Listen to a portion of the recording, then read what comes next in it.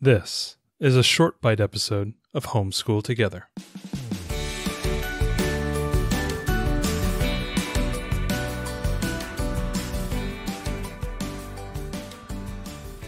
Hello and welcome to Homeschool Together. Thanks so much for joining us. We're about to embark on the great epic journey of trying to explain to you, homeschool parents who are listening to this short bite edition, exactly what the heck is Pokemon.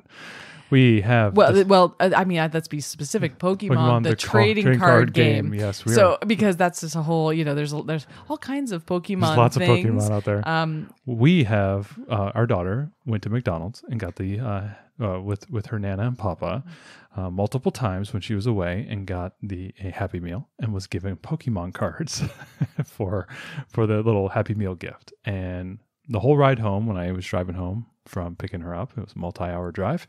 I listened to a young girl tell me endless stories about how she plays her Pokemon cards. And there's only like 6 or 7 cards. And I knew that was not enough to actually play Pokemon, but she was making her own little, making up her own Pokemon game. And trying to read the cards. That's, I think, the nugget here is we have a child who loves to be read to, who loves to listen to audiobooks, and who doesn't want to read herself at all, even though she's got a lot of the basic skills to do so. She's got the skills. She'll read you your early readers if you force her. Right. But she loves books. And so anything that she wants to read, we lean heavily into.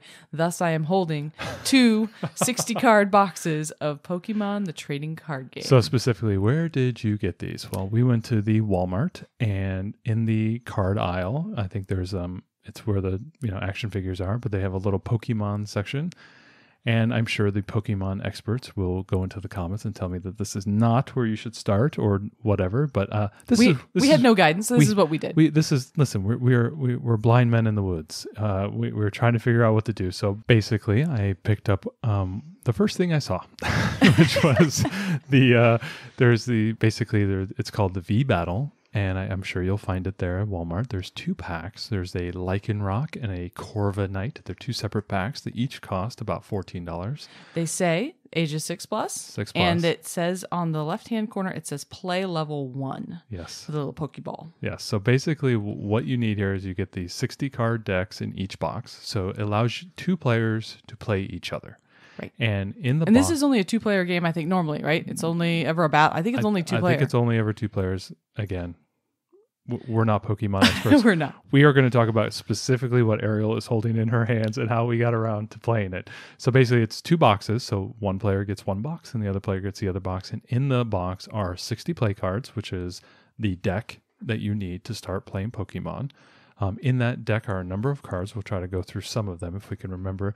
Ariel's having nightmares of the Doug Trio. And, anyway. So basically then there's a playing mat that has all these various places to put cards. Yeah, it's just a fold out piece of paper. There's some rules. There are some little punch out like cardboardy tokens that give like point totals. Right.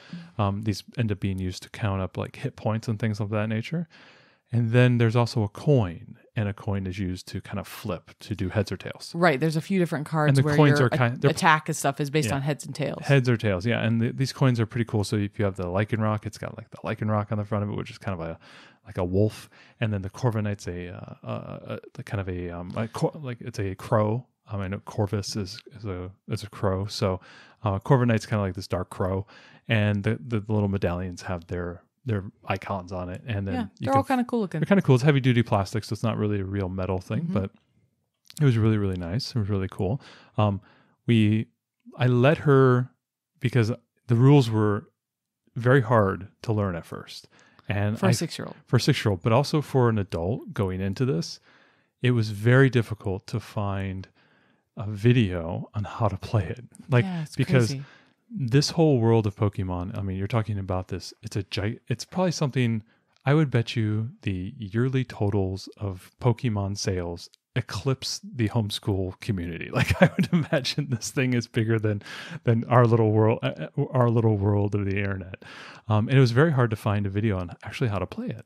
And so we had to weed through the instructions. We had to kind of like force ourselves to start to play it and kind of understand, what do you actually do? Because most of the people online where we tend to go for, game walkthroughs and people on, showing you how to play a game, all of it is reviews, and it's all very opinionated on like, this is the worst thing or this is the best thing. And, and a lot of the kind of tribalism that comes with video gaming.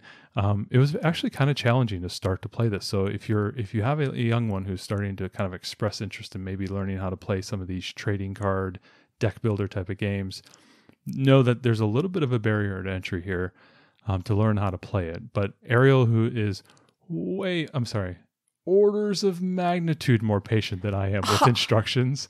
We're talking multiple orders. We're talking, Fermi orders of magnitude levels of more patient than I am. So I allowed her to trudge through the instructions, and she was able to figure out the rules. And it was actually fairly straightforward. Once you learn how to play it, I would suggest going through the cards and looking at the cards. There's a lot on every single card. There's hit points, there's actions, there's little indicators, whether it's a basic level or a stage 1. There's a lot of information. Yeah. What my learner liked up front is when we got it, the funny thing is I actually went and bought only one box thinking that was all we needed to learn how to play.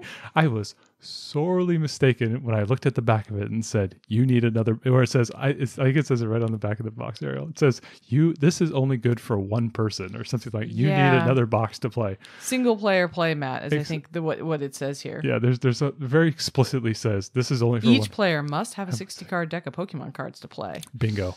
So there it was. And I made the mistake. So I had to go back to Walmart and get the other box. It was kind of funny, because I didn't know what I was doing. She really wanted some Pokemon cards. I thought about just buying her a couple packs of Pokemon cards, letting her just play with them and look at them. But I was like, well, let's try to see if we can play this thing. Yeah, let's do it. Because we knew there was a game. I'm an intelligent man who teaches my child math and reading. I can do Pokemon. Well, we had some friends that their sons are very into this. So we thought it'd be interesting. It's funny. The game felt a little bit difficult at first when I was reading the rules. But in basic, every turn you have like an active Pokemon at the front. What's cool? Well, actually, what's cool on the sheet, on this playout sheet, actually gives you the order in which you do things, right? And that was so helpful. And there's a spot for all your cards, so it's really easy. You don't have to like guess on any of it. So it's kind of nice. There's an active Pokemon at the front, and that Pokemon you can give him or her, whatever energy. And if it has energy during your turn, you can use it to do an attack, and that attack deals like X amount of damage and the whole to game the is other active Pokemon. So you're just battling, really, right? Yeah, it's a battle. It's a head-on-head battle, and it's really just one Pokemon versus the other Pokemon. Yeah. That's it. And then you have this whole reserve of all these other Pokemon, and you can put energy under them to prepare them to get into the fight or not.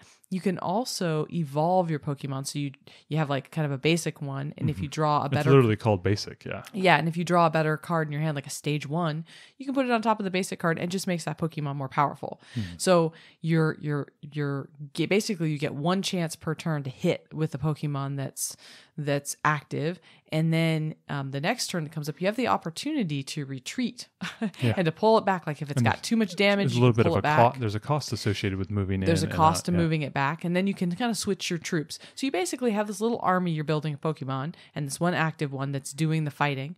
And then on your turn, there's some extra item cards and there's some supporter cards which are characters in this universe that do different things like heal damage or let you draw extra cards do various things. So what you're trying to do, kind of the basics of it, is you're trying to deal enough hit points to the other active Pokemon that it meets their number at the top of their health or whatever, and it kills them, or I don't know what the nice word, retires them or something. And then you get a point, and that's in the form of a card. And then the first person to 6 points wins. Exactly. So the first person to 6 defeats wins. And so it's just this head-on-head thing. I was a little bit surprised about how long it took. Now, we were learning it, and we were having to read the cards. We were having to read the cards. And so what we did was you sat next to her since she's not fully reading yet, and she was trying to read some of the cards, and then you were helping her and kind of strategizing, and I played the other side of it. And it did take us about 45 minutes or so for the first game, and then down to maybe a half hour for the subsequent. So I think that saying that this is 6+, I think definitely on the strategy level that feels a little low to me. Our daughter's just about to turn 7. I felt like the strategy was a bit above 6, really. Yeah. And the reading level was above 6. Oh, yeah. So I really feel like this is more like an 8+. Does it say 6+ on that box? It says 6+ on this box, and I feel like that is not really accurate. I don't think that our daughter will be able to play this on her own until probably next year when she's closer to 8. I wonder if she played a bunch more and she was really motivated. If she just kind of memorized cards, what the cards do. I'm sure she could probably memorize the cards, but as far as reading them, it's not like it's all easy reader words or something. She's not there yet. Yeah. So, but strategy wise, maybe she could do it. Yeah. I know we walked into it with absolutely shell-shocked eyes walking into it. And at the end of the game, we were all laughing. We were all smiling. It was really fun. I was very surprised. Yeah. You know, there's all kinds of different like collectible types games, right? There's like Magic the Gathering and stuff, which is I got some of those to try to figure out how to do that. And which is much older. You got some of those? Yeah, that's the game up on the shelf. Oh, I didn't know that you bought that too. Yeah, that's what I got. Oh, great. Yeah, but it was 13+. I'm like, okay, I'm gonna have to learn how to play this, and maybe I'll bring it in. Oh boy. Yeah, maybe we could play it together. No. But then there's like there's Yu-Gi-Oh as well. There's a few different others. things. Yeah, I know that I've heard of games like this, trading card based games, and Pokemon specifically, as being real doorways to get kids wanting to read more. Well, and the other so thing too I think that's really great. One of the reasons why I kind of jumped into this is because she has expressed not only just interest, but also like through her audiobooks, an intense love and desire for fantasy. Right. She loves fantasy books. She loves fantasy characters. She loves fantasy everything right now. And it's kind of like it's a freight train, and I'm the coal operator, and I'm just shoveling. And she really just wants as much fantasy. Like, for example, in my daughter and I, we share our own Libby account. So I have my books. You know, I'm reading like Cormac over here, and then she's reading like Roald Dahl over here. So our books are kind of all intermixed. And I had downloaded The Hobbit for myself to listen to over the next like week or so. And she just went in there and like started listening to it. And we're halfway through it. And like she's loving it. She's loving it. And it's like, okay. So I had that happen. And then she was talking about the Pokemon endlessly. And I'm like, okay, she's really into fantasy type of characters and fun fantasy. And I'm thinking inside my head, I'm like, well, you know, Pokemon is really designed, you know, aesthetically for kids her age and for somebody, you know, to enjoy and really, you know, kind of connect with these characters. And, you know, you looked at the cards, they're all very playful. Right. All very fun. Some of them are dramatic and some of them are just kind of funny. And they're cool. And this is also something that at our school, there's often like Pokemon clubs that will start up every couple of years where kids will play.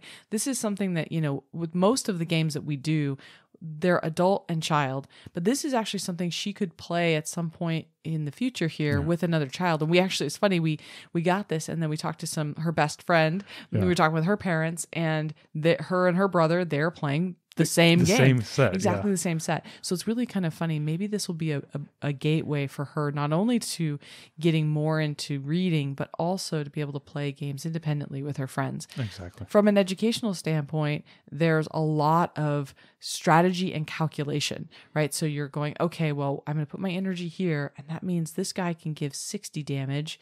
So that's going to do that. Oh, wait, he's going to need 40 more. And then when his turn comes, you're anticipating what's the other person going to do, and how many points is that going to be? It's got that chess element where you're trying to think out right, 5 or 6 and moves it's all ahead like of time. math, right? You're doing all of this subtle, you know, addition, subtraction There's stuff, also trying to figure that out. probability involved as well, because you're picking up a fresh card every single time, and then you have these supporters and item cards that allow you to draw more cards. So there's an uncertainty in the deck. There's also the strategy based on what you have and what your Pokemon are in front of you, trying to time how you defeat it. And it came down to a coin flip. That was very funny at the very end. One coin flip. Ariel had this thing. One of her characters had to flip a coin, and every time it came up heads, it would be 30 hit points, and she needed 2 out of 3, and she only got. You didn't get any. No, I got one. You got the first one. I got the first one, and then I lost the next 2 coin flips. Well, it all came down to that next one. The last one, and you didn't get it, and because of that, she didn't give enough hit points to me, which means my next turn I would knock her out, and it would be the game. Yeah. And so it's kind of cool how that kind of all came together, and it was very tense at the end. Yeah. Our first couple games we fumbled around, but that last one was really fun. Yeah, she was so excited that you guys had won that game. Yeah. So it's kind of cool. I think that this is a fun one, and specifically if your kids express interest in it. We were a little bit leery about like, I don't know if we want to get into like a whole new thing like with Pokemon. Pokemon. As we said at the beginning, it's its own thing, right? It's got this world of there's books. There's obviously a whole legend and lore and mythology around the video games. Then there's the card games. Then there's, so many iterations of TV shows and movies out there.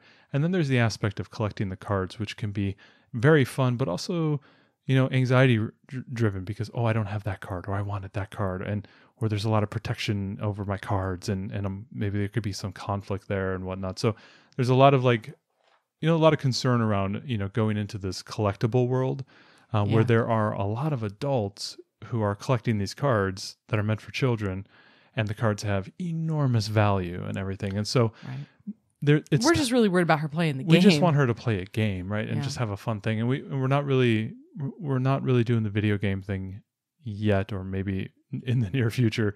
We know a lot of families do, and that's fine. But we're trying to stay away from that. I'd rather have embrace the reading aspect and playing. And I understand you can read on a video game, but doing something more tactile and more engaging, I think face to face is something that we were more interested in doing this. And so there's a little bit of apprehension trying to allow her to kind of go into this very big world of game, but it opens up a social aspect. As you said, you can go and do a club, you can go do, a myriad of other things. Yeah, and there is an online version of the trading card game too, the V-Battle, that kids can do. So we haven't looked into that at all, but that might be another option to play with other kids. I felt like this was, if you wanted to get into something very basic for about $30. Just to step back, one of the first things I did is when I opened up the game, I just let her look at the cards, and my gosh, she spent 30, 40. I had to pull her away from it because we had to go. She just was like, she still does. She was sorting the cards. She was ordering them. She was putting them together because when they evolve, their evolved character, at least the packs we had, were, they looked very similar. Like it was like, was it the Diglett? The Diglett. And then turned into the Dig Trio. Yeah, Doug Trio. Anyway, they looked the same. They looked like little sausages with eyes, anthropomorphized sausages. And anyway, so she had a really, really fun time just looking through it. And that was kind of what I was originally hoping for. I wanted to just, going back to my old days, was it like 30 years ago, riding down to the corner card store and buying baseball cards. Yeah. Right. And then tearing them open and putting them down on my bed and looking at the cards, flipping them over, reading the stat lines of, so-and-so and how many home runs did he have in 1988 and 1999. It's like you do all these really, really fun things with the cards. And then I used to, I think you did this as well. I did football, yeah. You would sort them by team, and then you would sort them by the numbers, and then you'd sort them by team again. And then sometimes you'd sort them by, who was the best player that year and the worst player, and all those type of things. And then you go get the Beckett catalog and find out, oh my gosh, did you know this card is worth 7 cents? If you add up all my Cubs cards, they're worth like $1.50. Oh my gosh, I'm rich. I remember those days of doing that. And I know that she would have like a similar, experience there. And so I was really hoping she would just have that fun factor of just being able to look at the cards, see all the artwork, maybe try to figure out a word or two, and really just engage with the artwork, engage with the fact that there are all these cards. And that kind of dovetailed with the fact that she got these cards from the McDonald's Happy Meal, and they were legitimate Pokemon cards. I thought they were just going to be some like print thing or whatever, but they were actually something you could actually put into the game and play. So I don't know. We'll have to figure out how to integrate them. We'll have to figure out how to integrate them. But like just the fact that she was inventing her own games and she was telling stories, and she's been telling a lot of stories around these Pokemon cards. Like there's just it was watching a little 6-year-old have a great time looking at trading cards. It tickled my own nostalgia, seeing all my my giant boxes of cards that I have in the garage right now. But just seeing that experience, and we are not Pokemon experts. I can't even tell you anything about Pokemon. But coming from the standpoint of somebody just kind of stepping into it, spending $30 on 2 packs of cards, 2 boxes with some cool artwork and some play mats. And now she has the capacity to go anywhere. The two of us could play, or she can go play with her friend, or she can go to a club and figure something out. I think it was a really cool experience. I think it was a very positive experience, something that we really enjoyed. It did require a lot more of my intervention than I thought, and I didn't realize it was going to take. It was a little bit below her level. So if you're sitting there, above her level. I'm sorry, it was a little bit above her level.